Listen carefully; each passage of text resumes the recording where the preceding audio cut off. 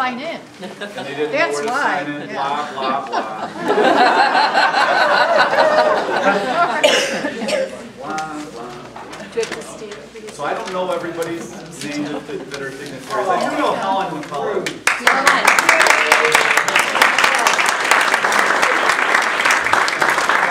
I have Helen stand up once or twice and she's on crutches. That's always fun. Yeah. And you are? Linda Gasca, Area Governor, Area 31.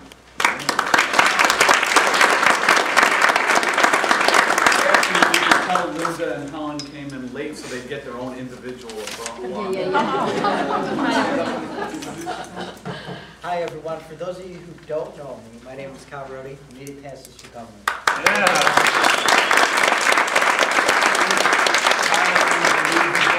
Oh, I really like this lady because she said during the break that I'm funny. Deborah Emerson Masters, and I'm an area governor. Of course you are.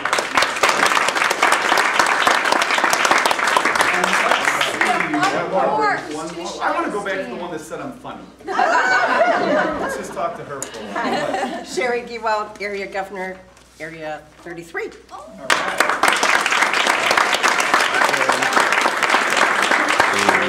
Sherry didn't know there would be math in the quiz. Area 33. And maybe he's not a dignitary, but he's one of my favorite speakers. And he's actually one of the people that got me involved in Toastmasters way long ago. Connor, why don't you stand up? Connor's got a very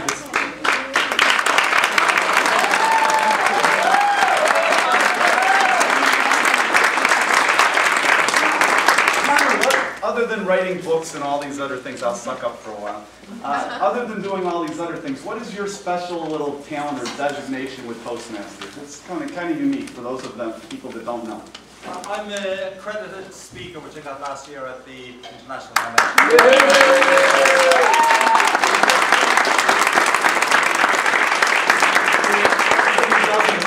What exactly does that entail, or what does that mean? Because there's not that many of you characters running around. That sounds kind of strange the way I say characters. There's only 63 people in the history of Toastmasters who have been given the accredited speaker designation.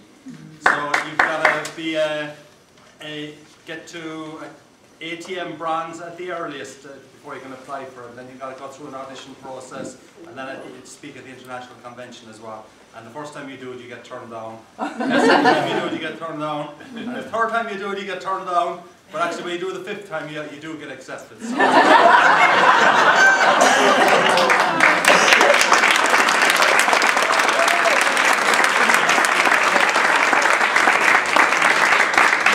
That's his Irish story, and he's sticking with it. So Connor's an amazing speaker. We had to kill a couple seconds in between there anyway while Donna was opening up these boxes. So, are you ready to announce some, before we start the second part of the contest this afternoon, we're going to give out some awards for clubs. So Donna's going to help out with that. Thank you.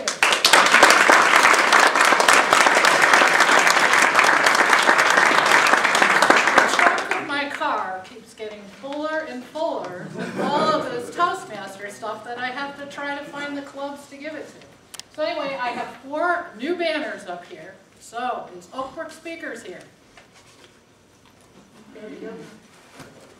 Yes? Oh, okay. I can do this.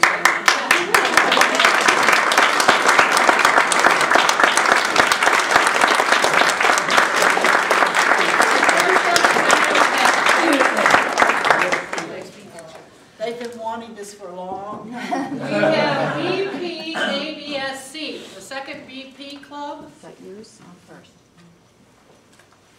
Do you want it, Sherry? Sure. It's one of your clubs. All right.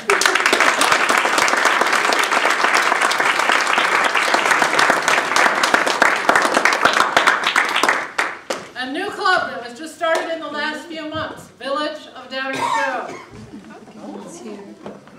You know, we might want to check if anybody's actually here during the break to see if we're going to hand these things out. I'm with Downers Grove Toastmasters, and I know Oh. my so I can bring it to you.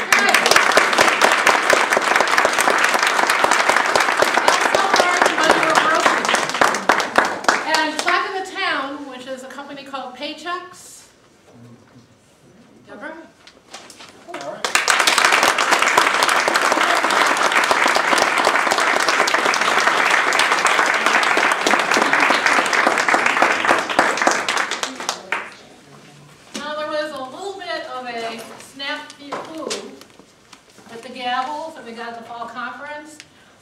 a lot of companies got the wrong ones, and they're slowly giving them back in because they all are engraved. So, what I'm using today, since I didn't have gavel, but does anybody from, let's see. Where is it? I forgot. That's what happens when you get older. Max Force. Melrose Max Force. No? How about Addison and Elmhurst? I can get it to the Addison Elmhurst Club. All right. All right, well, this doesn't take up too much room. We'll continue to use it. Okay, one last thing. Some clubs actually got all 7 officers trained, and we actually have the ribbons and everything ahead of time. Last time it took a few months, I think. So I know our D131 governor, Linda Gasco, would like to hand out some, and then if anybody else has any to hand out, so come on up, Linda.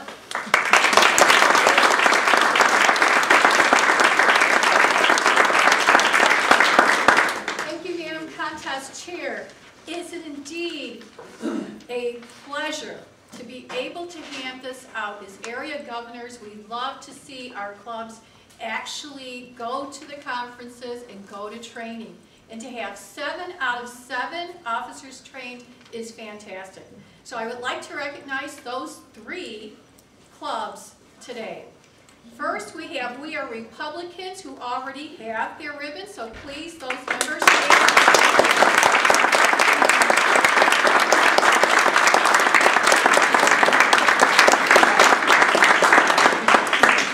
then we have Naperville Club. Yes. Please.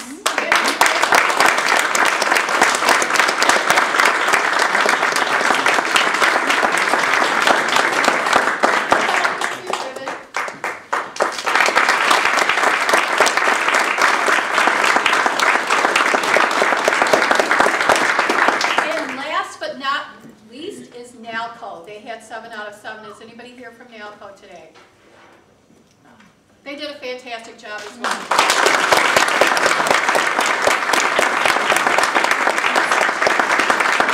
Contest chair. Let's go back to the show. Introducing it back to Bruce.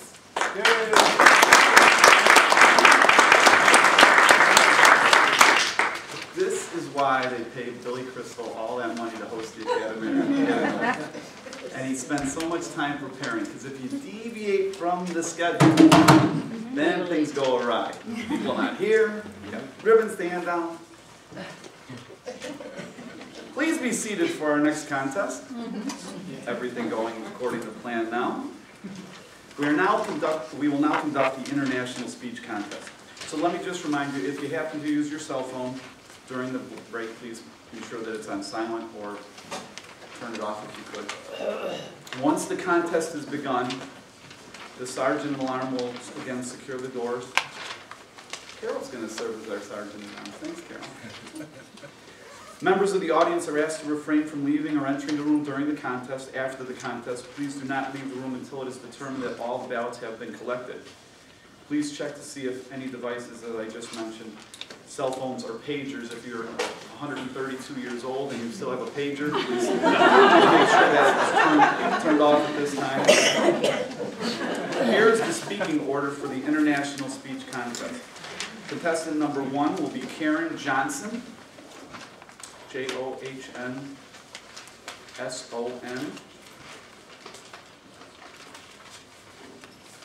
Contestant number 2 will be Ramon Josen.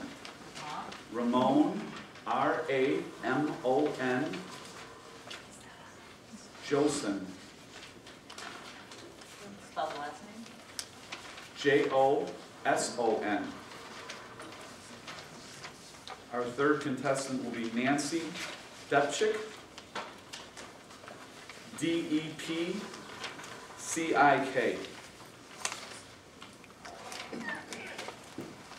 Contestant number 4, Paul Spurgis, S-P-U-R-G-I-S.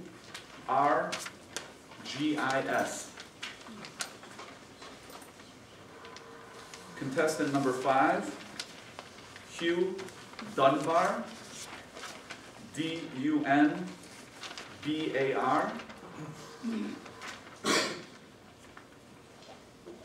Contestant number 6,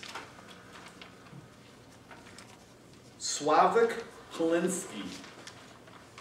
Obviously, it's so easy I don't have to spell that one. But for those of you who might not have heard me, Sławik is spelled S-L-A-W-E-K,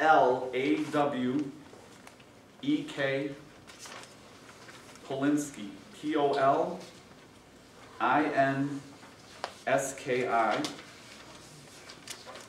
And our 7th contestant today, Lynn Pearson, P-E-A-R-S-O-N. Do all the judges have the names that they need for the ballot? There is no.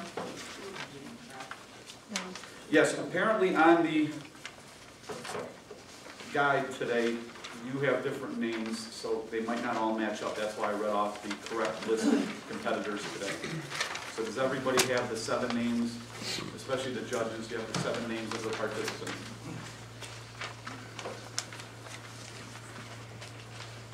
We will proceed at this time with the International Speech Contest. As during the first contest, there will be 1 minute of silence between each contestant.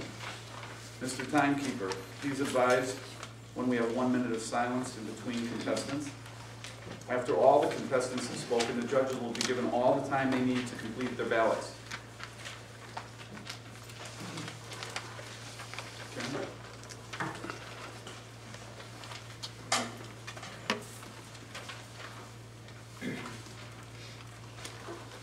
We will now begin the International Speech Contest. Mr. Timer, if we could have 1 minute on the...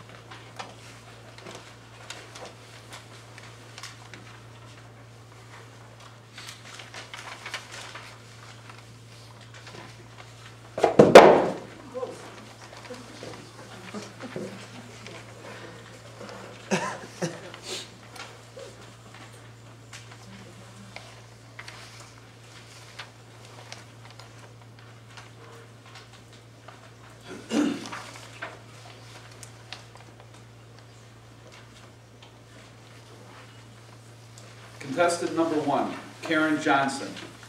What I have learned. What I have learned, Karen Johnson.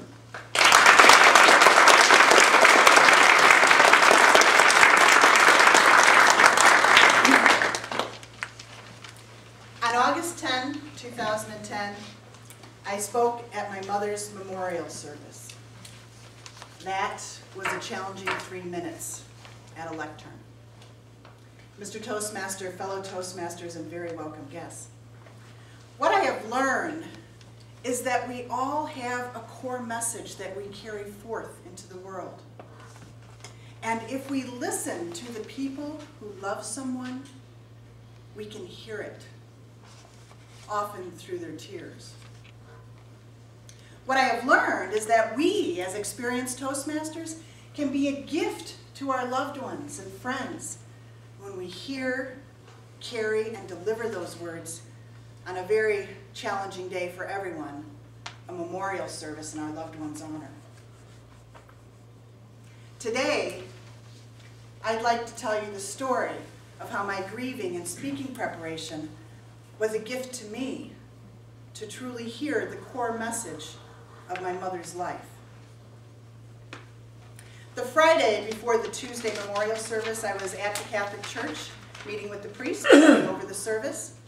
When I told him that it was very important to me that I speak for my mother at the Mass, he started telling me stories, trying to convince me that it might not be a good idea. I wasn't flinching. Finally, with a hint of desperation, he said, I don't know if I could speak at my mother's funeral. I looked him square in the eyes. I felt something emerging from within. I, sir, am a Toastmaster, and I will speak for my mother. These words didn't actually come out of my mouth, yet he got the message because he moved on at that point. On the Tuesday, my mother's service. That morning, I still wasn't quite pleased with what I had prepared. The night before, I thought, I've got to get some sleep. I'll just look at it again in the morning, print it out, and play around with it before the Mass starts. I had lots of errands and tasks to do. Great plan, until my printer didn't work. I drove to my mother's house. Her very reliable printer wouldn't print. Earlier that day, I had asked Spirit to be with me. I suspected it might be challenging, yet not in that way. My mother's printer was in the room where the paramedics had carried her out 11 days before. Still breathing, but what would be her last day? I sat in her desk chair with a pen and paper in my lap, like the olden days. I felt the tears welling up, looking around the room, and I just let them flow for a long time. I started listening with my heart and mind, and words, phrases, sentences started coming to me, and I was writing them down. Surprisingly, 3 hours later, when the Mass was about to begin, I had made very few changes to the words that came to me in that room. When the priest nodded, my cue to wave him on or step forward, I was ready. Live, love, laugh, family. You'll find those words on the walls and wall decals in the homes of my 2 oldest nieces. A physical manifestation of the legacy of love left by Lillian Johnson, my mother. As I continued with my reflections, I made eye contact with the family member who inspired or even spoke the words I was delivering. I motioned to the altar boy, her great-grandson, 8 years old at the time, who had dubbed her the favorite family nickname Gigi for great-grandma as an infant. My family was being a little bit more present. They had kind of calmed down. They were with me now. My mother was also known for her great enthusiasm for adorable or innovative things, both large and small. Her sister had been staying with her for those last 2 months. We didn't know they were going to be her last 2 months. She had kidded her a couple of times that her garage might qualify her for that popular television show, Hoarders! That translated into, Gigi wasn't your typical material girl. She had a certain zest for creative expression and often voted for things with her money that she saw that were beautiful in stores or catalogs. I contrasted that with the Catholic Church objectives for the day, a testimony of her faith, her devout Catholic upbringing, and how her faith had shifted, yet remained constant throughout her life. I concluded with Gigi, if you were a friend of ours, you were family to her. Family, live, love, laugh. 7 months and 2 days after my mother passed away, my boss of 20 years and a great friend passed away. 7 months to the day after that, my father passed away. 3 very different people, 3 very different memorials, 3 very different core messages. On Monday, it will be 7 days since my father passed. It is also the birthday of my new foster child and our 3-week anniversary of being together. What I have learned is that each of us has that core message, and even while we're still grieving, it can bring us comfort and sometimes even joy to carry that forward for those who have left us.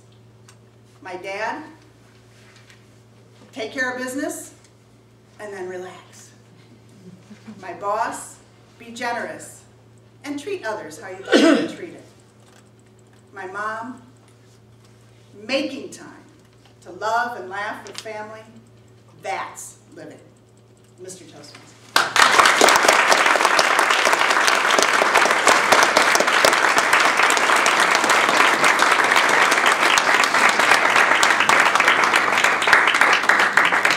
Mr. Timer, may we have 1 minute of silence while the judges mark their ballots?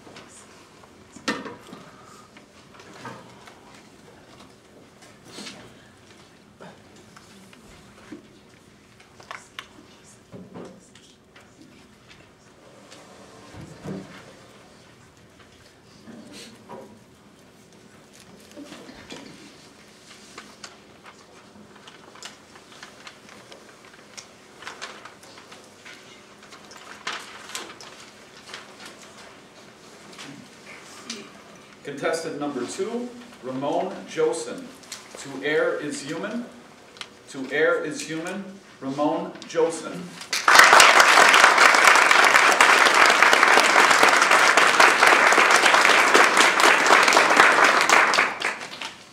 Contest Chair, fellow Toastmaster, honored guest. Thank God it's not Friday. That's what a 10-year-old boy wanted, who was a friend of mine. Because every Friday night, his father comes home, terrorizing his family and beating his mother. He used his body to protect his mother. He used his body to shield his mother from his father's fist. He knew where to hide the kitchen knife. He knew where to hide his baby sister and his brother from the outrage of his father. An experience that is very hard to forgive. One stormy night, his father came home, drunk, looking for his hunting knife. The boy wouldn't know. The father went to the kitchen. He couldn't find any. The father got so mad, he shoved the boy to the wall. The boy lost consciousness.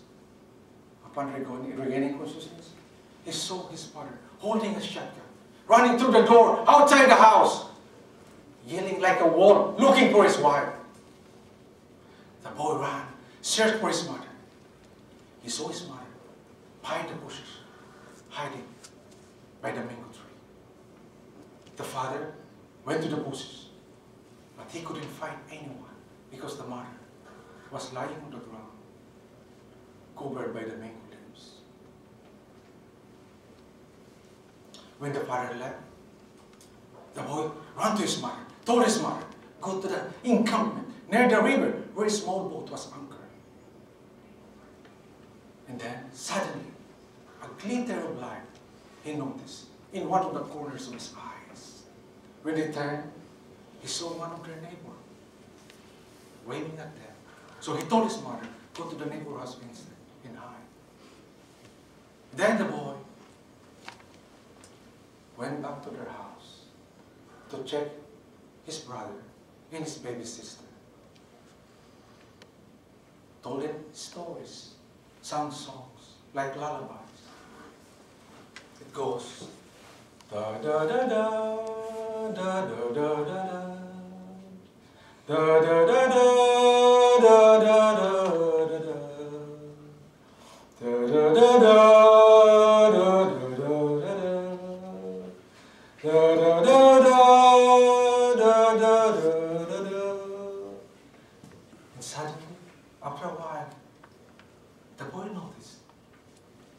Something stopped. So he looked up through the door. He saw his father asleep in one of the couches in the living room.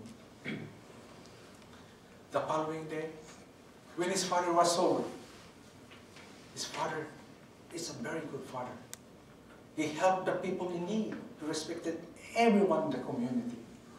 So for the next 6 days, the boy will savor the peacefulness of his life by telling jokes to his friends, by telling stories about the angels from the Bibles, in which he learned from his grandma, who is a devoted Catholic.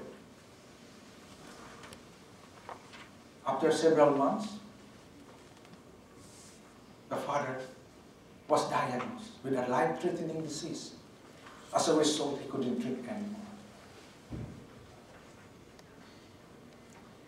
But the boy developed an emotional problem. He always get in trouble in school. He sought excitement. He always want to pick fight to the other boy in the neighborhood. In a small town, in an island, away from the mainland, there's no doctor who can treat the boy. So for several years, the boy remained untreated. Until one day, 25 years later, the boy went down to a deep, deep depression. He couldn't sleep. He became hateful. He became paranoid, thinking that he might become like his father. He sought medical help and promised that he will not hurt his family.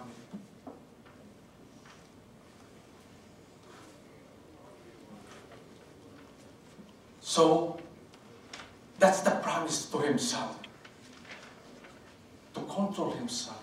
He hid a rope inside the washroom, near the shower pipe protruding from the wall, 7 feet above the bathtub, just in case if he could control himself anymore. For the next several years, the boy was on medication, attended several support groups. In the support groups, they have a prayer by Dr. Naibo. And it said, God, grant me the serenity to accept the things that I cannot change, the courage to change the things that I can, and the wisdom to know the difference. Now, the boy is well. He realized life is worth living again. Life is beautiful. Life is wonderful. Life is cool.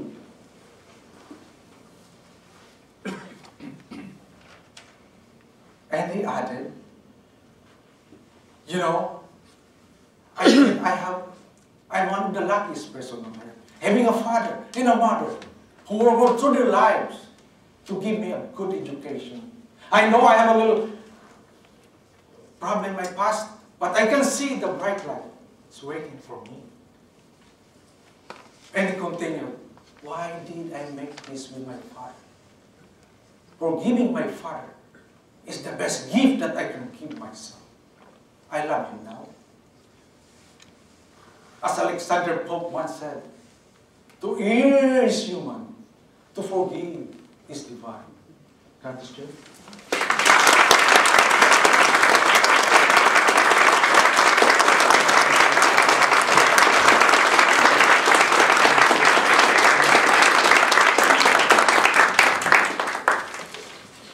Mr. Timer, if we could have 1 minute for the judges to complete marking their ballots.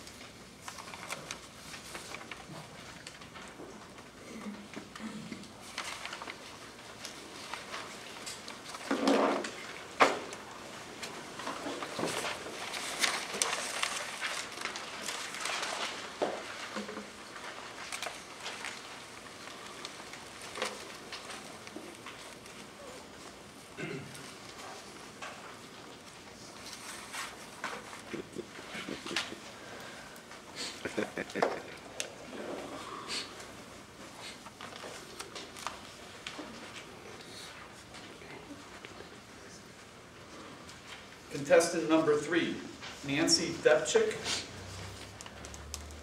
What's it worth? What's it worth? Nancy Depchick.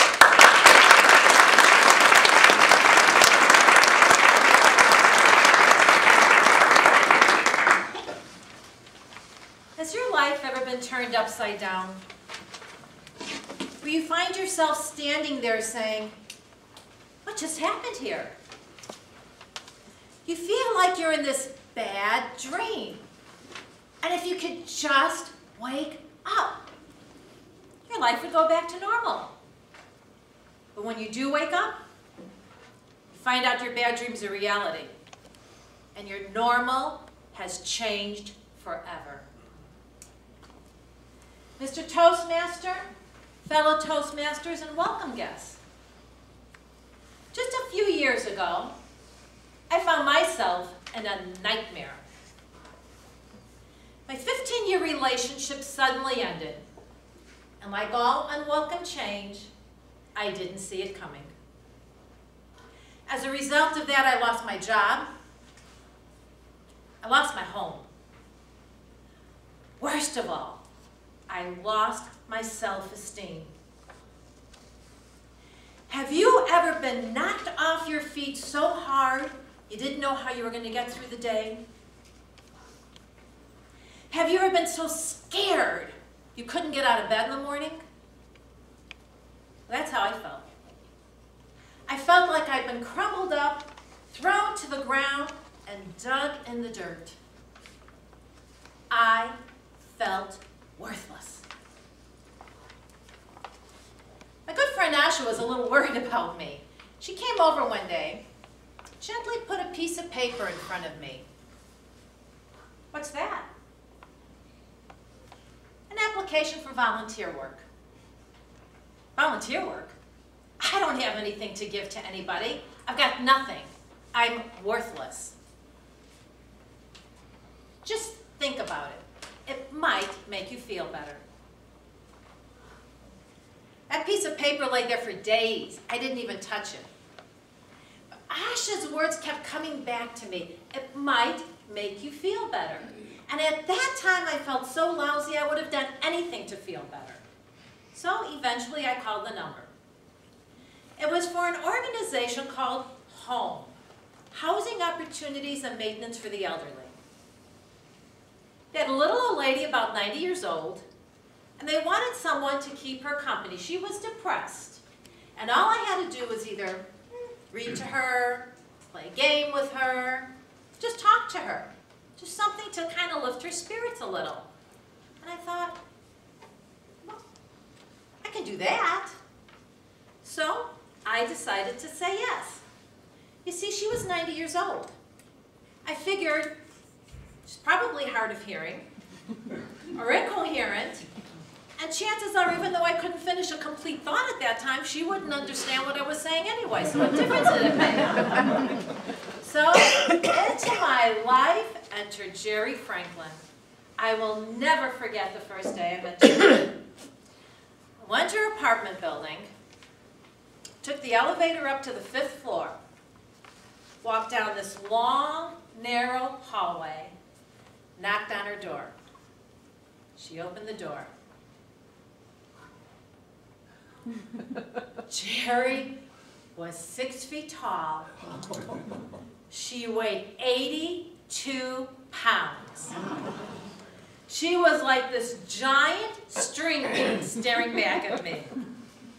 To top it all off, she wore her hair tied up in this bright turquoise turban. You couldn't see a strand of it. And from head to toe, she was covered in cat hair. She was quite a sight. But she had such a wonderful spirit. Every time I went to see Jerry, she got this great big smile on her face. She reached out her arms and she gave me a great big hug. She called me her angel. She would listen to my stories of how my man had done me wrong. And when I was finished, she'd suddenly yell out, "That dirty I'll let you fill in the blank.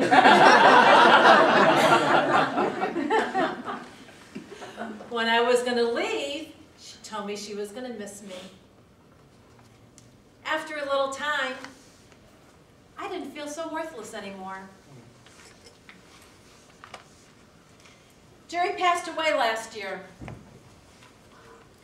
But she had a love in her heart I will never forget. And during the time we spent together, she taught me one of the most valuable lessons of my life.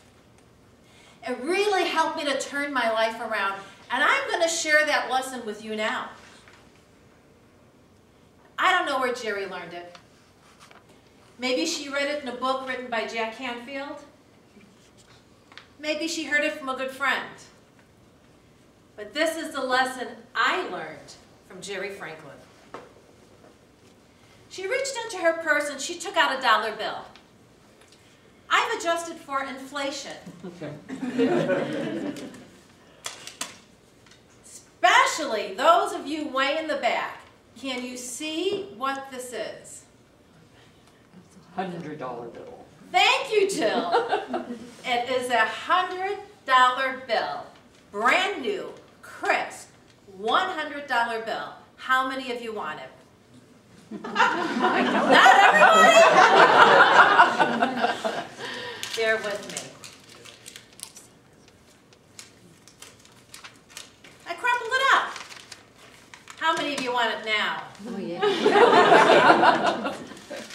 One more thing.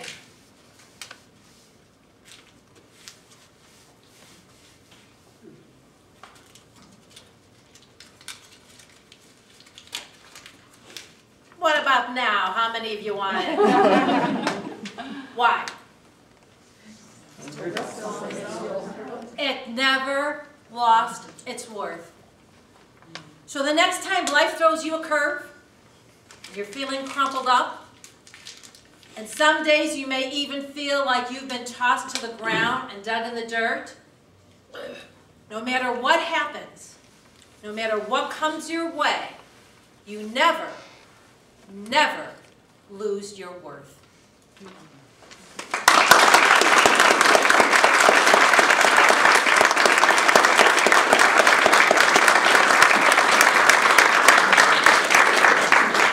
Mr. Timer, we could have 1 minute of silence while the judges mark the bell.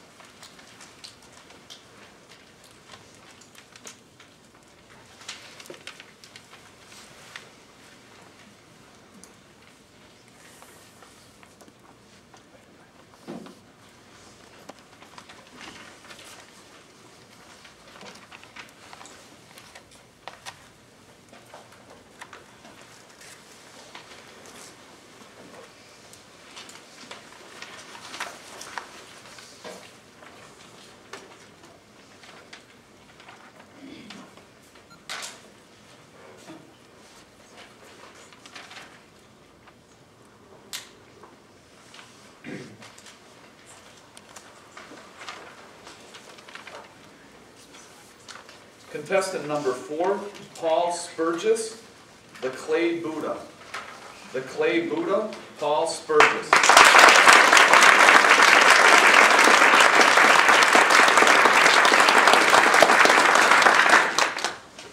Fellow Toastmasters and guests, show of hands, how many of you want to hear a secret?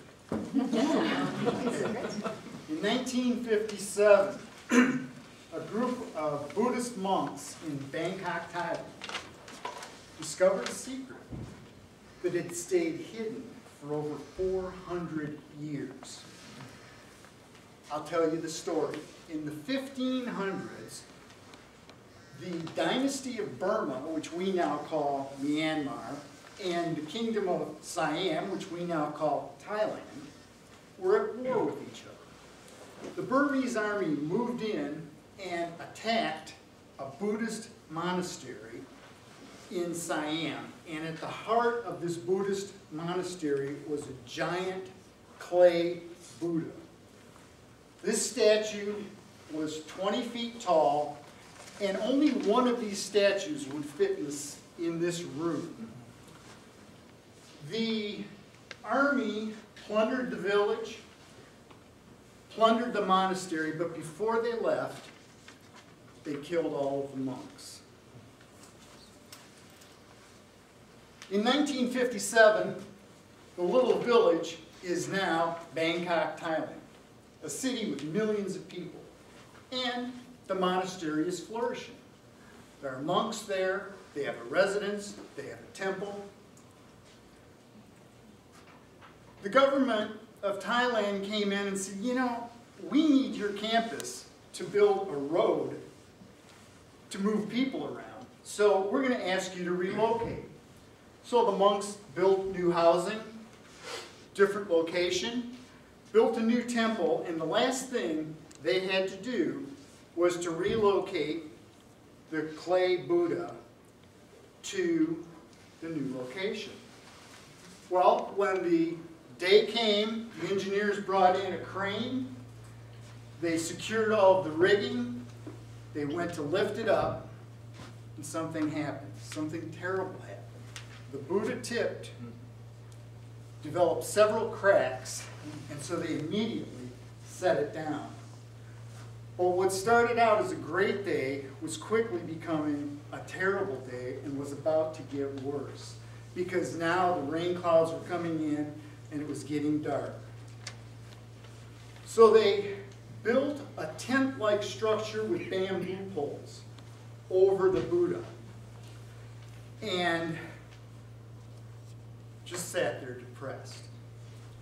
During the night, one of the monks got down and took a flashlight and started shining to inspect the damage that had been done to this Buddha, their shrine. And when he shined his light in, a light shined back at him. Think about that. They shined more light at him, and sure enough, the light shined back. So they got some hammers and chisels and carefully started chipping away at the clay. They worked all through the night, and by the time the sun was coming up over the horizon, a solid gold statue of Buddha, true story, 12,000 pounds of solid gold. What had happened is that the original monks knew that the Burmese army would take anything of value. So they took their Buddha, made of gold, they covered it with clay to hide it. So the question is, what's the clay covering the gold inside of you?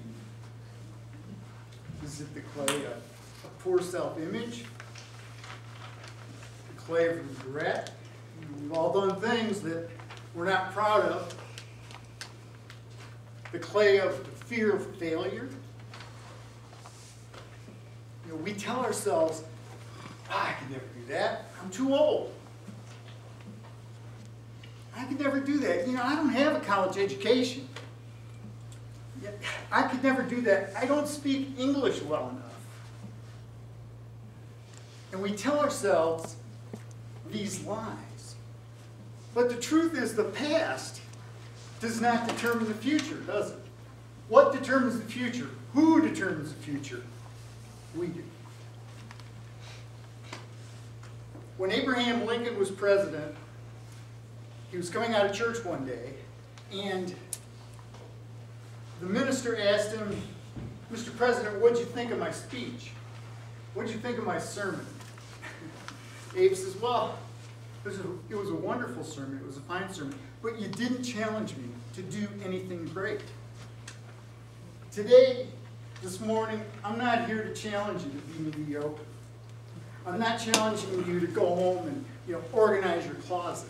I'm challenging you to do something great with the rest of your life. Some of you have a book inside of you that you need to write and share with the rest of us. Some of you have beautiful music that needs to be composed and put down and played by symphonies throughout the world. Some of you have leadership skills that can start an organization or lead an organization that will help people who are under-resourced, help teenagers that are underprivileged and who are abused. And we have to use those abilities. Now,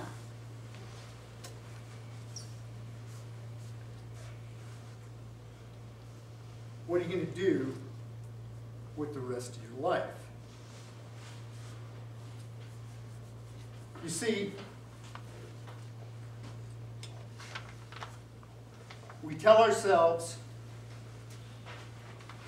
I'm not good enough. We tell ourselves, I can't do it. But that's not the truth. Today, I want you to leave here, and I want you to ignore the lies that say, I'm too old, I'm too young, I don't have the right education. And I want you to go out and do something to change the world. Mr. Toastmaster.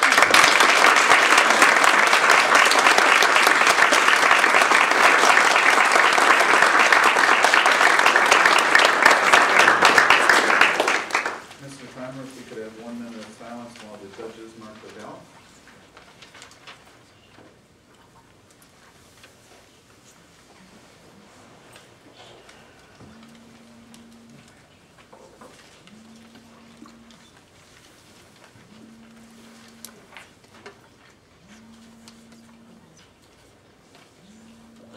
I'm hearing something buzzing.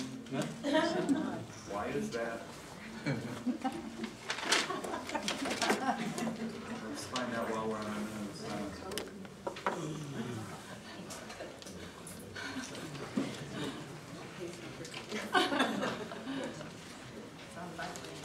Did we locate that phone?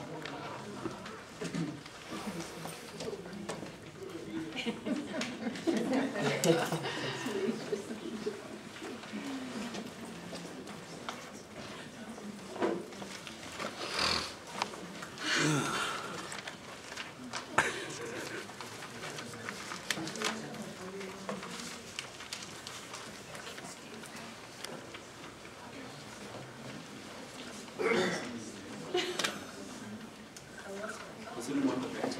It's on my brain. It's up against something. It might be one of those cups.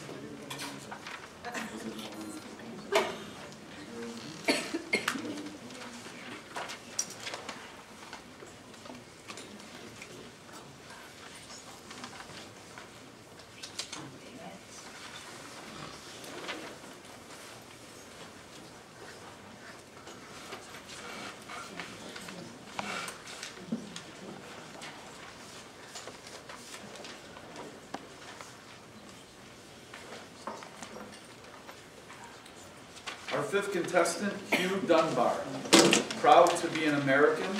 Proud to be an American, Hugh Dunbar.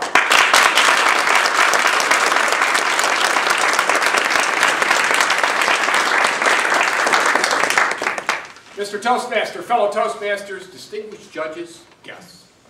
I've always been proud to be an American, proud of my country, proud of its achievement, proud of what it stands for. America is an exceptional country. During the bicentennial in 1976, my oldest daughter was then 4 years old. One morning I was taking her and her friends to the swimming pool, and there was an animated conversation in the back seat of my car about how great America is. And my daughter, now remember, she's 4 years old at the time, and it's the 200th anniversary of the founding of the country. My daughter said, "Every morning I wake up, I say, 'Happy birthday, America.'" She had every right and reason to be proud of her country. America is the only country in the history of the world that has been founded on an ideal. We believe that all men are created equal, that all people are endowed by their Creator with certain inalienable rights, among them life, liberty, and the pursuit of happiness. Prior to America, countries were founded on blood, one's nationality.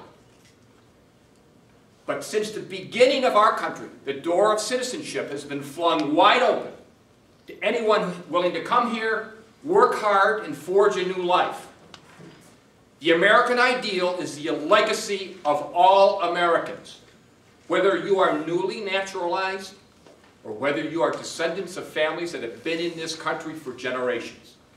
Everyone in this room has more in common with each other than we do with our ancestors, no matter where they came from. We are all more American than anything else. My mother was a naturalized American. She came from Canada to the United States as a young woman. During the 1950s, my brothers and I would go to Ontario, Canada to work on my uncle's farm. I have lots of Canadian cousins.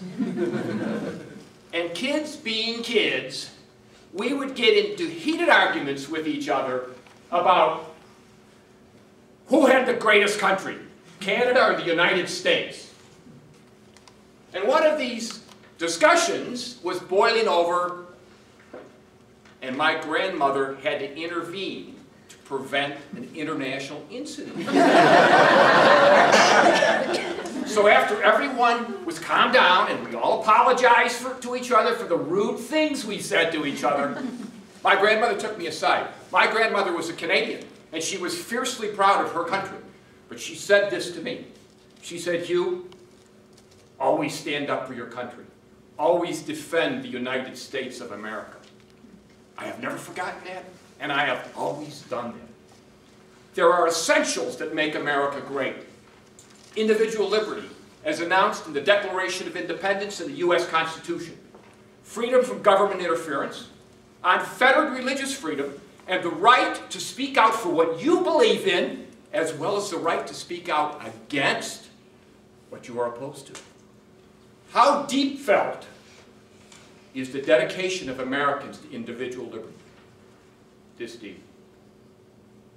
America is the only country in the history of the entire world where one race of people fought to free another race of people. The Civil War killed more than 600,000 men. It maimed scores of thousands more to extend individual liberty to each and every citizen. The rule of law, equitable, predictable rules announced beforehand that everybody knows. Rules that are based on natural law that cannot be changed at the whim of those in charge. Rules that apply both to the governed and to the government. America has never had a privileged aristocracy. We have a meritocracy based on achievement. But the greatest essential of the American creed is God, or a recognition of a power that transcends humankind, that there is at least some power greater than mankind. God is the only authority recognized in the United States Constitution and the Declaration of Independence. The English writer G.K. Chesterton said, "America has the soul of a church." It should come as no surprise to any of us that religion has deeply imbued the character of the American people. From the founding, many of the founders of the original 13 colonies were clergymen. Many Ivy League universities were founded as religious institutions. Harvard, Yale, Princeton, all were founded as seminaries for the training of clergy. But freedom is not free. Our country and its ideals must be constantly defended. Ronald Reagan said, "Freedom is never more than one generation from extinction. It must be fought for, protected, and handed on to our children." One of the founders of the Massachusetts Bay Colony, Roger Harper, said this. He likened America to a shining city on a hill, a beacon of liberty that will shine through the ages for all to see. Well, that beacon still shines today. Think, if you will, the Statue of Liberty. She stands in New York Harbor, majestically holding her torch of liberty high above the horizon for all the world to see. Next 4th of July is the 236th anniversary of the founding of our country. Oh, let's all wake up that morning. Let's all reflect on how privileged we are to live in this great country. And along with my daughters, and now 5 granddaughters, let's all say, Happy Birthday, America. Mr. Toastmaster, get me off.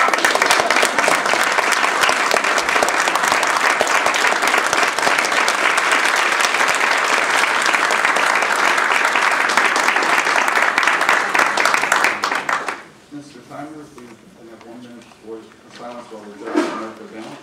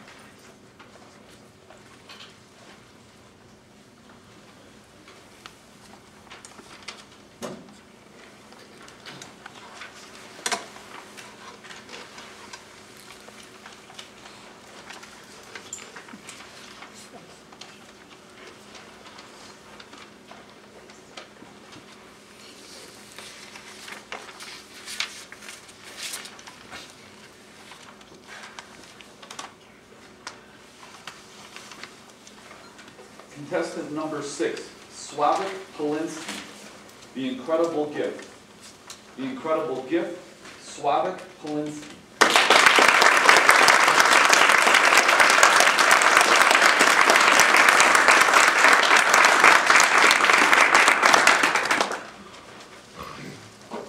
Have you ever considered what an incredible gift hope is? Mr. Toastmaster, fellow Toastmasters, and welcome guests. It doesn't matter who you were or what mistakes you've made in your past. If you have hope of a better tomorrow, you have power to transform your life today. Without hope, there can be no desire for change. A story of twin brothers. One was an alcoholic, the other a successful businessman. In an interview, they asked the first brother, "How did you become an alcoholic?" He replied, "I had no choice. My father was an alcoholic." They asked the second brother, "How did you become so successful?" He replied, "I had no choice. My father was an alcoholic." These brothers grew up in the same environment. How did they turn out so different? The first brother believed he was a victim of his circumstances, that his fate had already been sealed. So he gave up hope. He gave up on his life. The second brother believed it didn't matter where you came from or who your mom and dad were. What matters is what you do. You are the one responsible for creating your own circumstances, your own destiny. This belief gave him hope, and that hope gave him the power to build a better life. Who gave that second brother the incredible gift of hope? Could have been a friend, a teacher, minister, even a stranger. This story is dear to my heart. The men in my family have had a history of drinking problems. Growing up, alcohol was abundant in our home. My older brother and I were introduced to drinking at an early age.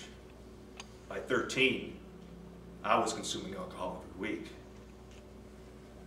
One day, my brother climbed behind the wheel of his car after drinking. Then he collided head-on with another vehicle. My brother spent a year in jail. The driver of the other car lost her life. After his release, my brother continued drinking. And then he died at the young age of 54. His heart had become so weak, he no longer had the strength to keep on beating. For years, I cursed my brother. I cursed him for being weak. I cursed him for being selfish. I cursed him for destroying lives.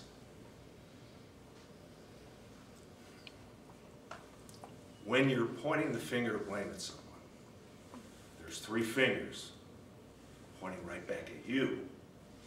This is the person who needs to be examined. I was so busy judging my brother for what he had done that I couldn't see that my own drinking was pushing my family and friends away. Most days you'd find me sitting in the bar with my friend Tom, neglecting my responsibilities as a husband and father. By the time I realized what was happening, I was devastated. I was depressed, hopeless. I thought, what's the point of fighting this? This is how it's meant to be. I had become just like my father and my brother. But I had a person in my life that wasn't buying into my mindset. She wasn't interested in my pity parties either. My wife told me that I was a victim of my circumstances only if I chose to be. She helped me to understand that I had the potential and power to transform my life into something incredible, something special.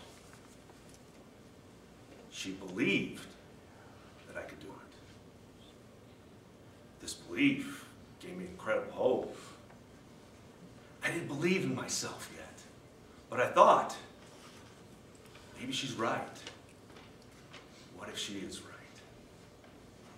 With her by my side, I found the strength to overcome incredible obstacles and challenges.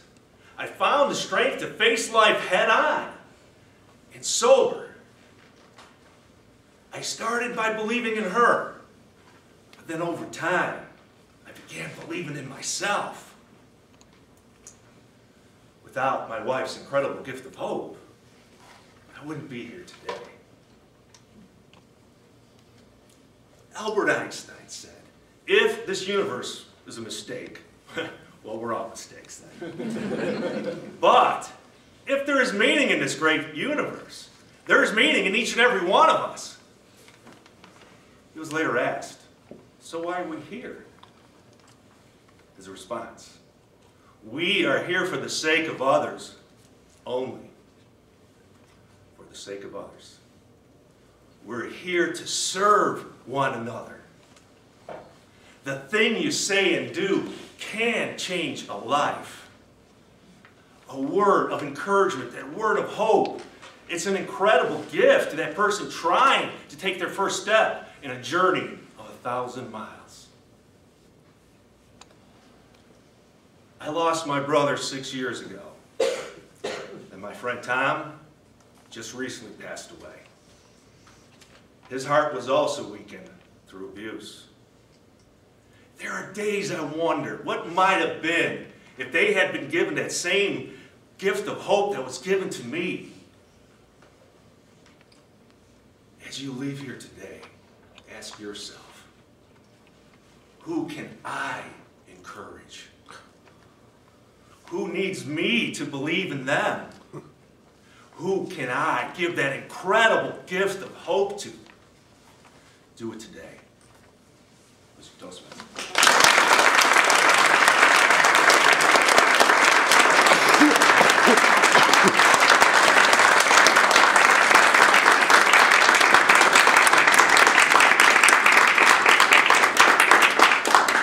Mr. Connor, may we have 1 minute of silence while the judges mark the ballot?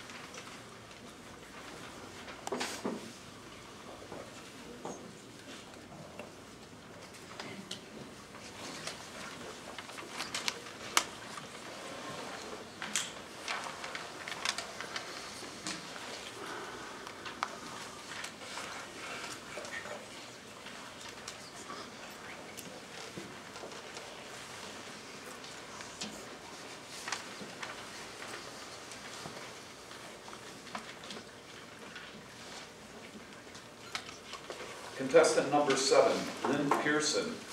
What's in your dash? What's in your dash? Lynn Pearson.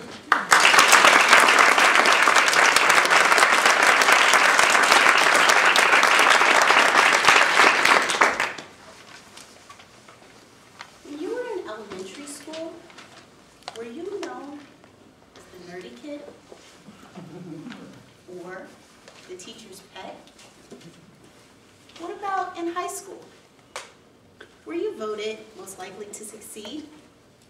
How about class clown? In your professional lives, do your coworkers see you as somebody with a very high say-do ratio or excellent work ethic? How do your family and friends see you? Mr. Toastmaster, fellow Toastmasters and guests, Webster's defines a dash as a sudden burst or a punctuation mark that separates the structure of a sentence. The dash that I'm talking about today, and that we will all someday have, is the dash that will exist between our date of birth and our date of death. People may not remember the exact day you were born. They may not remember the exact day that you passed. They will remember your life journey. Your dash, that's the impact that you leave on the world that you live in today. Your dash, it's your life journey. It's how people who know you and know of you view you. For a lot of people, when they think about their legacy or their dash, they immediately associate it with children. What if you're one of the ones who have made the decision not to have children? What will be your legacy? What will be your dash? I'm one of those ones who made that decision early on not to have children. But the more I thought about my dash, I really began to wonder, what is the legacy that I'm going to leave, if not children? I got to thinking about my actions in the past, my interactions, people I've come in contact with. And then a light bulb dinged. I'm still here.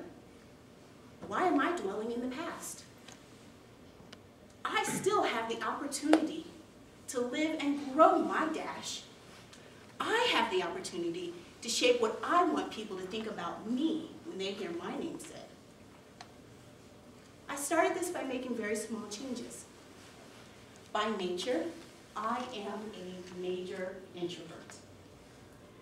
When I would walk past people, I would look everywhere but in the eye. Up, down, all of a sudden something very important that I needed to study that was in my hand, anywhere but making eye contact. And then one day I decided to make eye contact. I made eye contact and I said, "Good morning." The pleasant smile and good morning I got back made me feel wonderful inside. I wanted to give that to others. The next time I approached someone, not only did I say, "Good morning," but I inquired, "How are you today?" And waited patiently for the answer. When people think about me, I want them to be able to say, "She always had a warm smile on her face and a greeting for everyone she came in contact with." Volunteering is something that I have always been extremely passionate about. I didn't know it at the time, but through my volunteering activities, I was shaping my dash. When I volunteered for an organization, I was 100% participative. Did whatever was asked during the event, on time, stayed late, whatever it took. But when I left that event, I didn't think too much about the impact I had made on the lives that I touched. And then I joined Big Brothers Big Sisters of Central Maryland. When you join that organization, it becomes a one-year commitment. All of a sudden, the way I volunteered changed. It was no longer a single event, but a relationship that I formed with my little and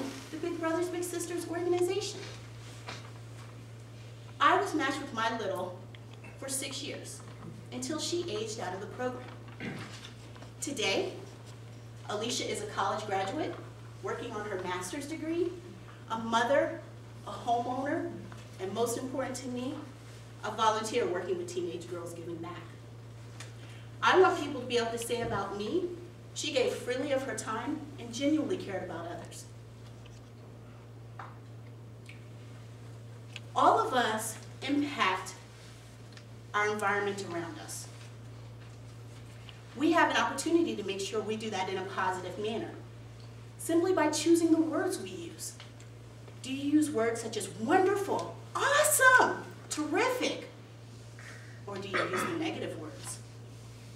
I've chosen to try and use those positive words. In any situation that comes up, no matter how horrible or great, to make sure that I can learn something from it. I want people to say she always has had a positive attitude and learned something from every interaction. Whether we all know it or not, every single day we are creating our dash. Whether it's positive or negative is purely up to you. But will people say, he was the class clown, she was voted most likely to succeed, she has a terrific work ethic? That's in the past. The great thing about it is we're all here. We all have the opportunity to say, that's the past. Moving forward, I'm going to shape my dash. When you shape your dash, you have that opportunity to leave the legacy and how people will think of you and create whatever you want. What will your legacy be? What will your impact in your environment be? When people hear your name said, what will they think of you? What's in your dash?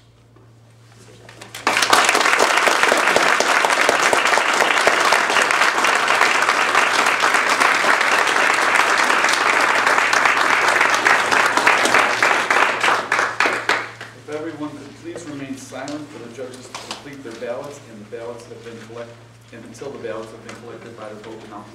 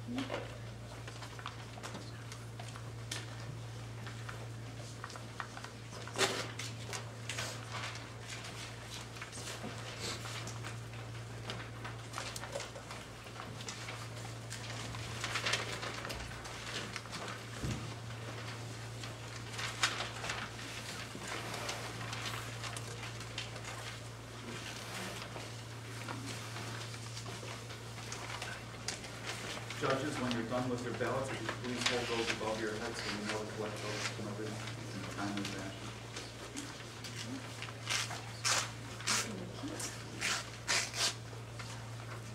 action. No key. Oh.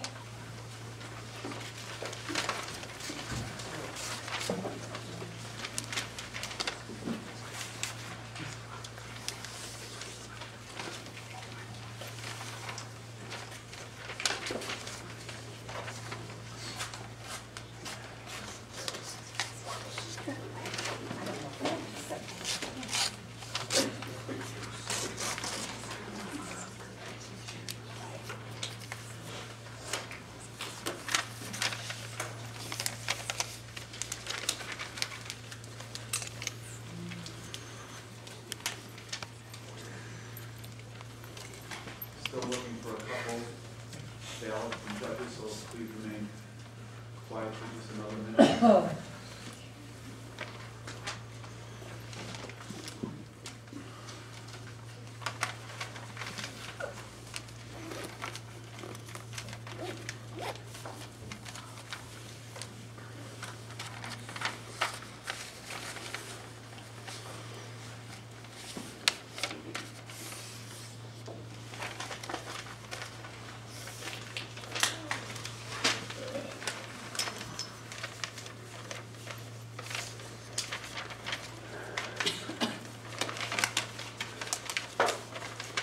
Still looking for one more ballot.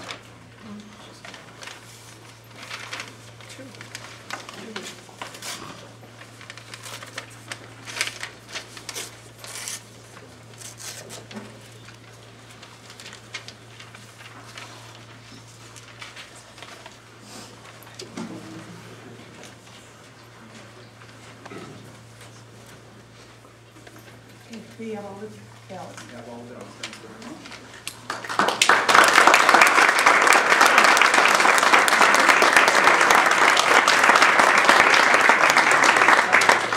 And now the part of the contest that all the other people are looking forward to and the contestants should be dreading. If you've seen me asking questions before, it's lovely. But we'll try and make it fun and happy and light today, about a minute for each person. We're also going to get a certificate for the contestants, and most of the people today will get a certificate for participation. And then some of the contestants obviously will be winning today and getting nice hardware to take home. Our first contestant, we're going to talk to the table topic contestants first. Our first contestant, as you might have remembered, is Sarah Schiffer. Sarah, you want to come up for a minute?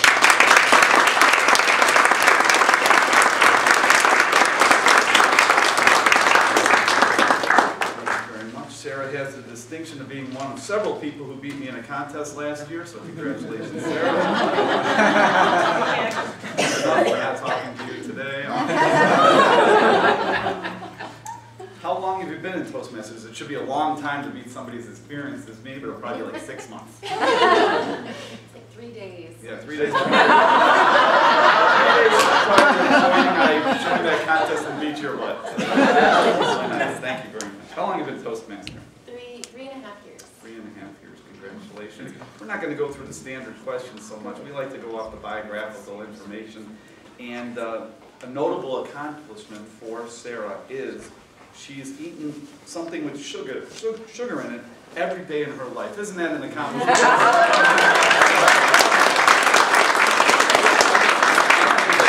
That's why we're voting myself. So why don't you tell us about that fantastic accomplishment? Well, you know, I mean, it's been a lot of hard work. I started early. Basically, I have a big sweet tooth. It doesn't have to be cane sugar. It could be organic sugar. It could even be mango sugar. But I find it very difficult to go through a whole day without something sweet because we all just need more sweetness.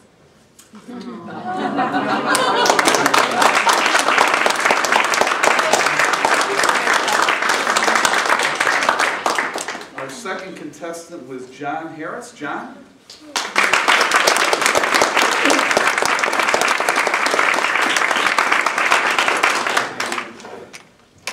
And John is a member of the Platinum Toastmasters. How long have you been a Platinum Toastmaster? Platinum Toastmaster, 8 years. Okay. Somewhere else before that? Sounded like there was some other but. Or, Yeah, there was.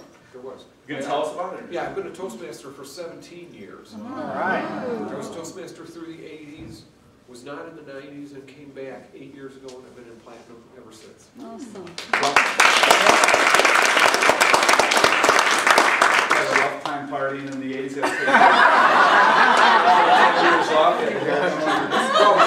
It was going to be grad school or Toastmasters. I did, about 10 years ago, in the early 2000s, I did eulogies for each of my parents as they passed away. And I struggled with that, and I realized, John, you need to get back to Toastmasters. There you go. So I did. There you go. Wonderful. Another fantastic accomplishment. John walked here from home. Congratulations. Could have done much more.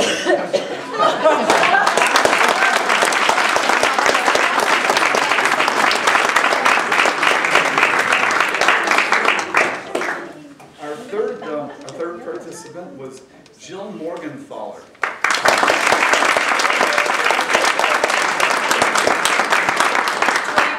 was pregnant with my daughter, didn't walk here. Just jump right in there. Jill had a special thing, and now I know why. The way I pronounced her name, she wanted to make sure it was Morgenthaler, like a dollar. So that was easy for me to remember, so I appreciate that.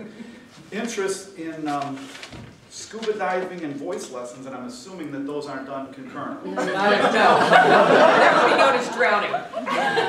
For us laypeople. Yes, Why don't you tell us about that? I love scuba diving. In fact, I brought my scuba diving buddy Andy along because I wanted him to see what Toastmasters is about. First time I scuba dived was back in California in the 80s in a kelp bed, and this seal came up and started playing hide and seek with me. Aww. And it's like, this is my sport. That's wonderful. And you're currently working with Homeland Security as a consultant? Yes, I am. Why don't you tell us a little bit about that? I used to run Homeland Security for the great state of Illinois. I am now a consultant. I work with Washington and firms. We go on Navy bases. We put on terrorist strikes, and I get to grade them. And we're in a good state, but we always have to stay vigilant. We're not good enough yet, especially Chicago. Well, speaking of vigilant, the person that left their phone on and had it beeping, we had her take care of it. So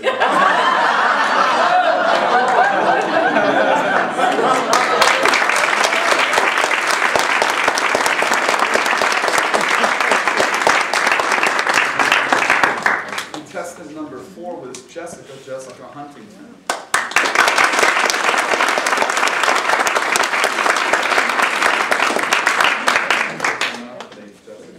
And you spoke a little bit about this before, animal rescue, so we're not going to beat that dead horse. 2.5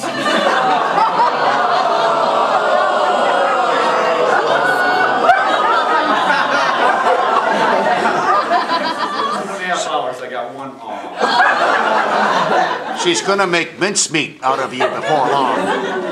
Leave this to the professionals. It's a lot easier on that side of the camera. You are a lab technician, however, from FONA International, or F-O-N-A. What could you tell us a little bit about that? FONA International is a manufacturing and producing company. We manufacture and produce flavors for the food and beverage industry as well as some pharmaceuticals. So you go to the grocery store and you're trying to decide between maple brown sugar oatmeal and apple cinnamon oatmeal. It's because we put flavors in it. Make it taste good. Well, let's give her a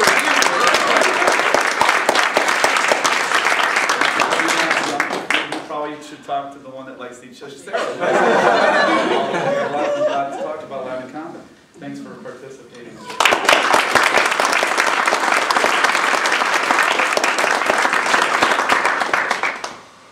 It gets a little tougher as it goes along because they know that they're going to be in for it when they get up there, so that's not that good. Contestant number 5, but I'm frightened about this one, is Tori. Tori Libby.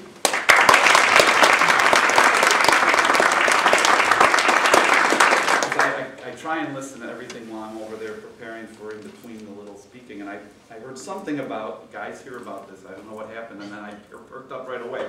You talk about sex, is that what the... in between writing things down? She said, oh, talk about sex, let's see. Everyone's ear perks up when they hear that. So what exactly do you do for the last 9 years in talking about teens about sex? I work with an organization called Amplify Youth Development, and we are mostly in DuPage County. We figured out that we hit teens at some point in their junior high or senior high year, about 40% of the teens in DuPage County. We stretch out a little bit farther west to Kane a little, and we're as far east as LaGrange, even a few places. So we speak in mostly schools, public schools, but also some private schools and some community centers and churches and things like that. So love what I do. Tori, tell me a little bit about what kind of background do you have? Well, not exactly. Go a little bit longer. I'm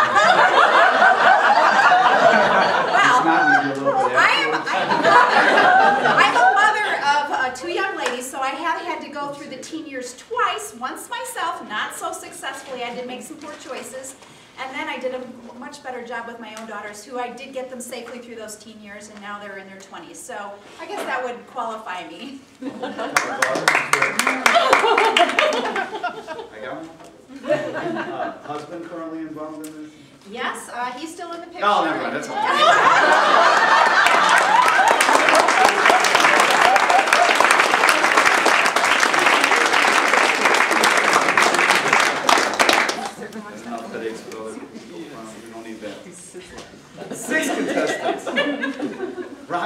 Nelson. Mr. Yeah, Nelson.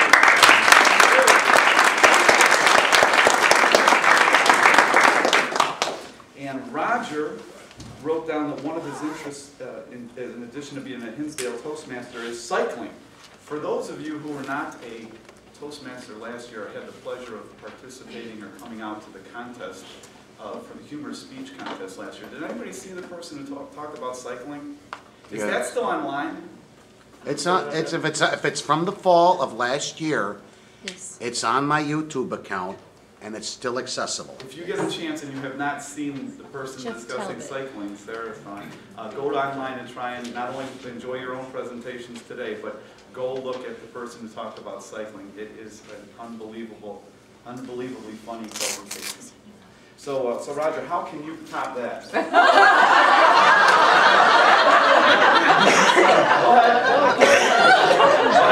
I'm afraid not a whole lot funny has actually happened to me on a cycle, other than I've gotten a few flat tires. And had to change a tire when I was about 15 miles away from my car. So, not necessarily funny, but... Well, you're right there. It also says you play racquetball. Yes. Do you have any interesting anecdotes about that? Racquetball is pretty interesting. I was playing another player one time, and if you're not familiar with a racquetball court, it usually has a window above the back wall, and occasionally the ball will sail out the window, and then you have to either go retrieve it or ask the person in the court across the hall from you to throw it back. But in any case, I was playing an individual one time, and I hit a shot, and this person hit a shot that instead of going forward towards the front wall like it's supposed to, went almost straight up. And you couldn't do this if you were trying. It went out the window. The wall is right here, she's right here. The wall went out the window, nailed the ceiling tile. The ceiling tile came crashing down. Half of it stayed upstairs, half the ceiling tile came crashing into the court. And this poor young lady I was playing was going, and I was just laughing my butt off. I thought it was hysterical. That was, I think, one of the more interesting things I saw in racquetball.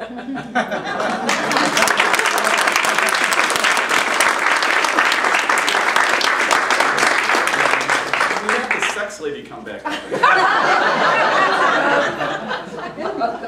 Our seventh and final competitor was Joanne Hassler.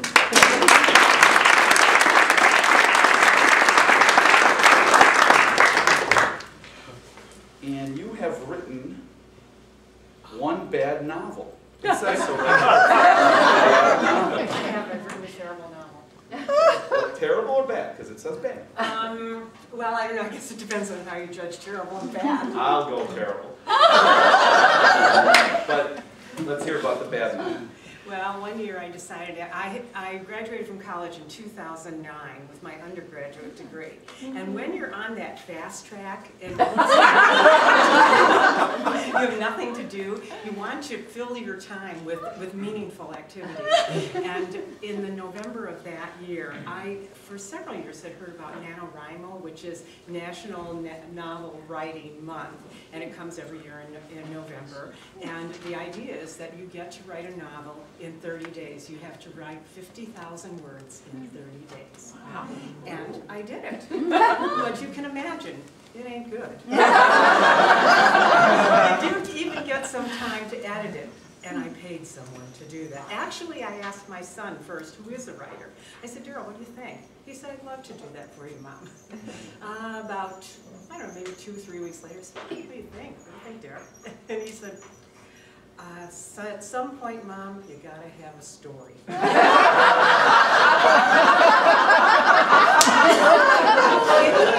In the end, my reward was that Amazon provides the facility for us to put it together. You put it under cover. I had my picture of my trip to Europe on the front.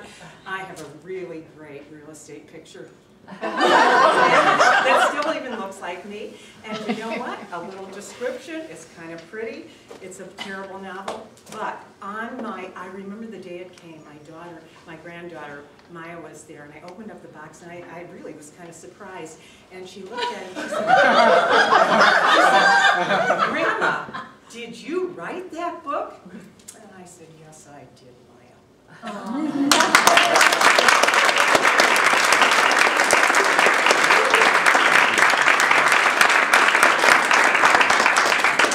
think the next time we're going to have that music that they have at the end.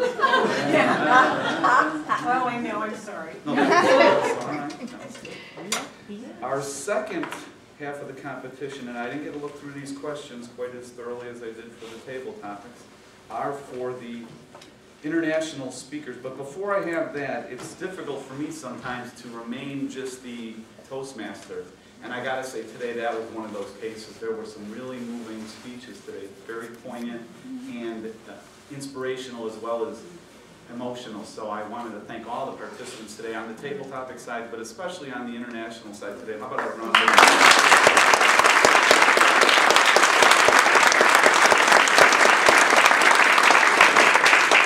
Our first contestant today in the international side was Karen Johnson. Karen, you want to come on up?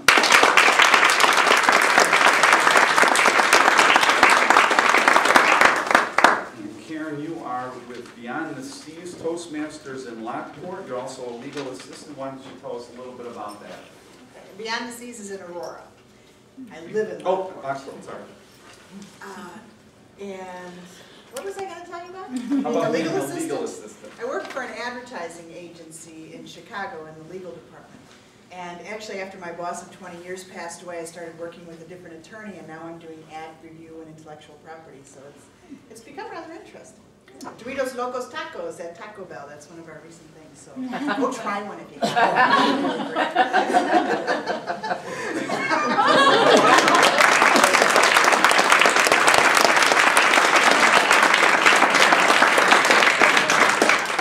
Our second participant was Ramon Joseph.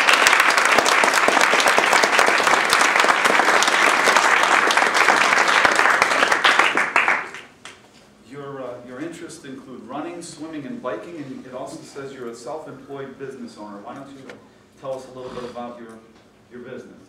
Well, my business is a carpet cleaning business. Been in business for 21 years. And, so far, so good. But I want to talk about running, though. Because about running. Right now, I should be running. Actually, I trained for several months for this. Right now, ultra marathon in Chicago, and when I moved to the division contest, I said, I have a dilemma here. Whether I to go to the marathon or over here. And I said, one of my buddies said, you better go to the Toastmasters. 30 people will be beating you when you come back for a meeting. So I'm here. I love it here. At least I'm not tired. I'm not panting. And yet, this is the only person who used the chair.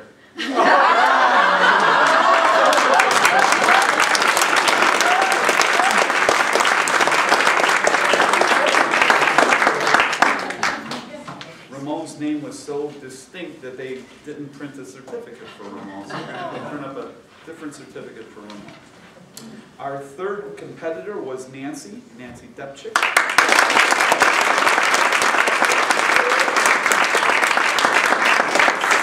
Let's see what we have here. Notable accomplishments, being here in the contest. That's true. Peggy Notebart Nature Museum is your employer. Why don't you tell us a little bit about the Nature Museum? I'm not familiar with that. It's a tiny, tiny little museum in Lincoln Park.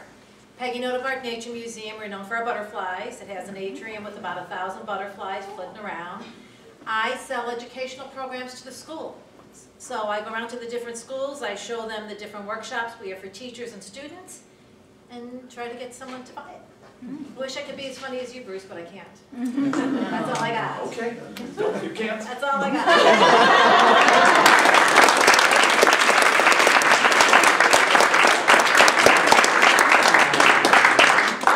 Years of practice and clowning around, you don't want to pick this up all at the same time. Our fourth contestant was Paul Sturgis. Paul, you want to come on?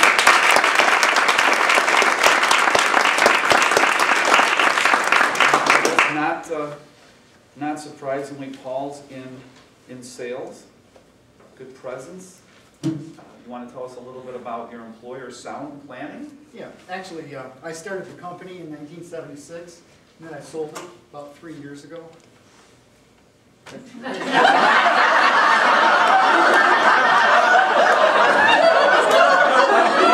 didn't start that ahead of time.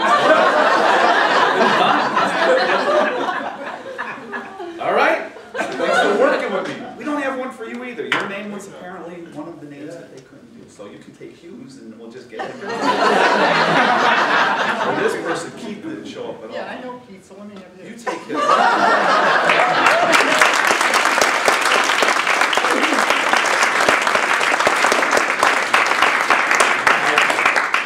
Didn't even have time to hit the button. The guy, I sold it, I'm done. You've done a wonderful job with the timing today. Why don't you stand up? Yes,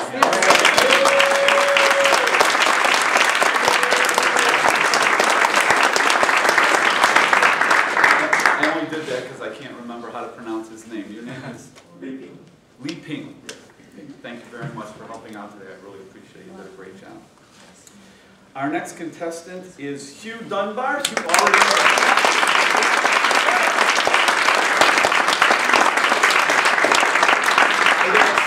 I had to run out and use the restroom in between there, and I knew going with Hugh speaking would be fine, because then, I don't know if you noticed at the end, he yelled out really loud, "Mr. Toastmaster, where is he?" He knew how to cover for me, and I appreciate that. Hugh, let's see, baseball. Love baseball. Baseball, one of the interests. Do you White have Sox. a team that's won in the last 104 years? White Sox. The White Sox have done that, so And you haven't done congratulations. that. Well, don't congratulate me, but I took great pleasure in it. One other thing I'd like to say, I've been in Toastmasters a few years. I'm hesitant to say how long. It's my service to the community, and I really, really want to say this. I do this, I stay with Toastmasters to a great extent because it's my avocation. But the area governors, the division governors, Cynthia, Don, our immediate past district governor, believe me, this is the end of the contest season now. This can be staggering for them. So let's help them out and get all the clubs everything they need, because they dedicate a lot of time and money. So, and I'm not getting paid for this, but I've done it, and they do it because they love the organization as I do. So congratulations, thank you for all your efforts and your dedication, and let's help them out.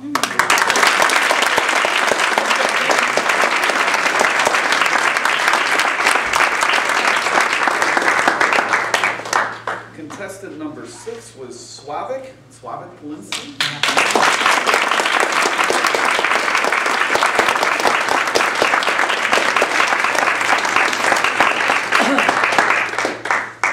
Let's see. Slavik's got some outstanding points here. He works for United Parcel Service since 1980, making deliveries. His wife, Lori, that's what I was looking for. Your wife, Lori, on the sheet here, you can tell that means a lot to you. Yes, it does. So why don't you just tell us a little bit more? Well, my wife Lori, she's my inspiration.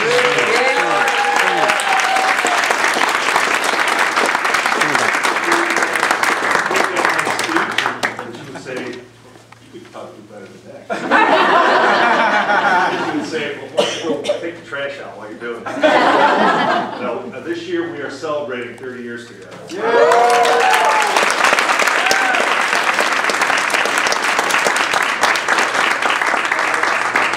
Outstanding. They couldn't spell some of the other names, but somehow they managed to.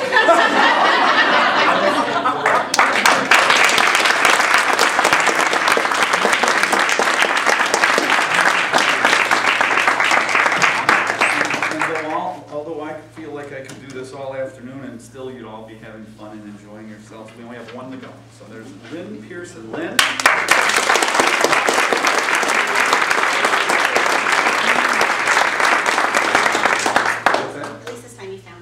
At this time I found you. Lynn was signed up and I didn't have her name on the top. It was my problem there. Lynn is, in addition to working as a volunteer and doing things with the community here, it seems that you have an interest in kickboxing. Yes. You want to tell us a little bit about that? I know there's some facilities opening up in the area that are more kickboxing in nature? Is that the place that you go? No, I actually go to martial arts school not far from my house at Stratford Square Mall. They have a huge school there. I've been doing kickboxing, with the exception of broken bones, torn ligaments. I've been doing it for about 8 years now. Wow, that's outstanding. And what degree of success? The schools I go to now, they don't do that. The one in Maryland, I was a brown belt in kickboxing, but here in Illinois. Okay. Illinois, again, leading the pack. Don't do that here. You just participate as your little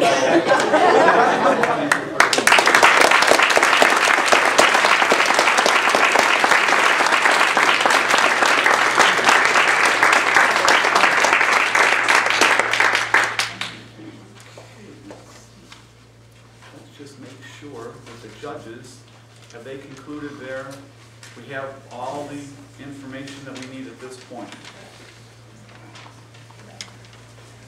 So, Donna, do you want to come up here for a minute and maybe bring the head judge, chief judge?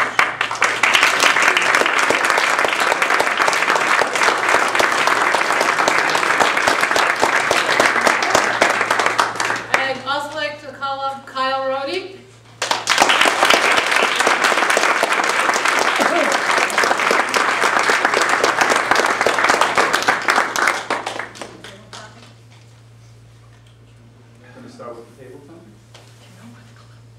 So the moment that we've all been waiting for, the announcement of the winners.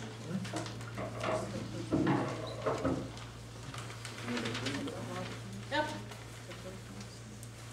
All right, can we have a drum roll?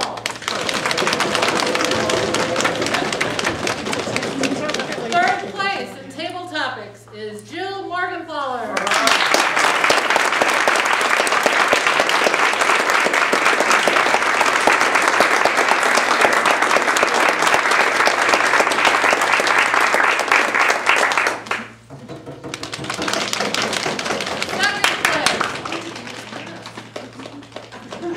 Is Sarah Schiffer.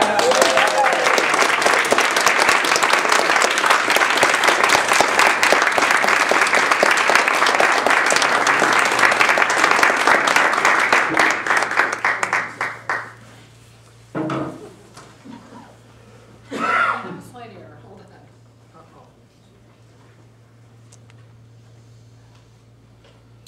All right, it's at this point that the Toastmaster moves over here because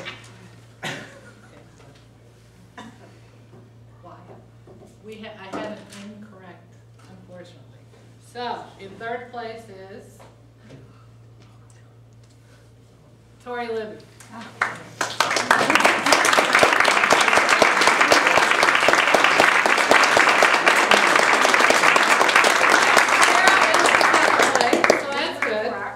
First place is Jill.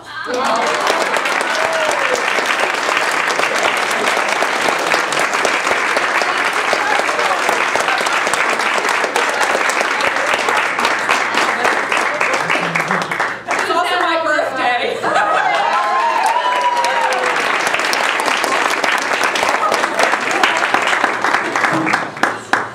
all right, hold on.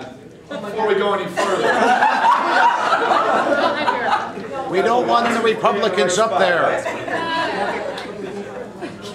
Did we? Oh, God.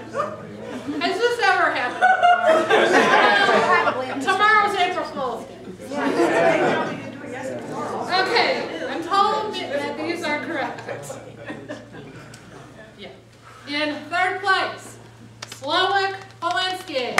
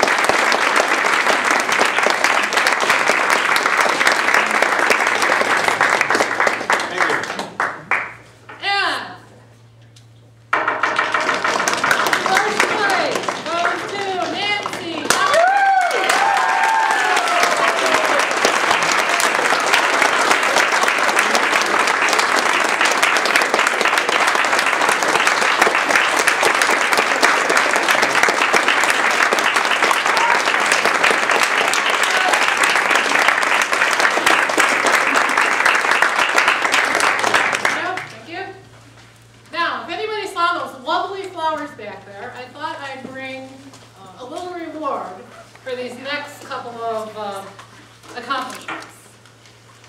Has anybody gotten a CC in the last 30 days?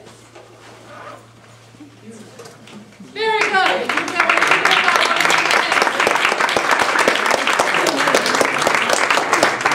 And since the first of the year, has anybody joined Toastmasters for the first time?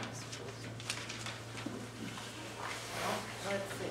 How about, did you bring someone to Toastmasters and they joined for the first time? Okay, what else? Did you mentor a new club? Don't deviate from the program.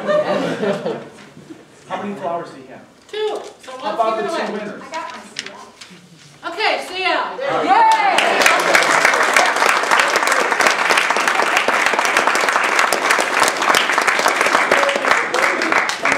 And the birthday girl who won the... Yes! Oh, okay.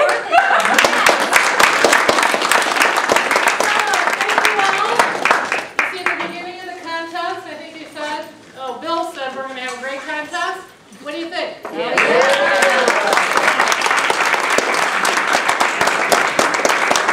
So once again, if you're looking for anything to do this afternoon, you can go over to Evanston to the North District. 66 people in attendance today. 66 people in attendance.